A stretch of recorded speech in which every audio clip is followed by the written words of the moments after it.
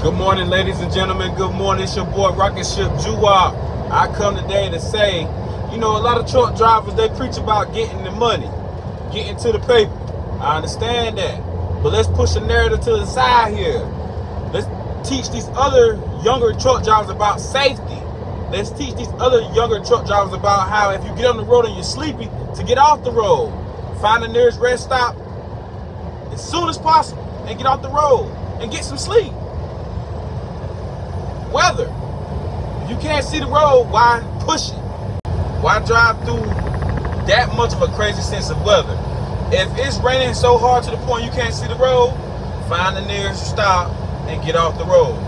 You don't got to get off for a whole 10, but get off until the area clears up.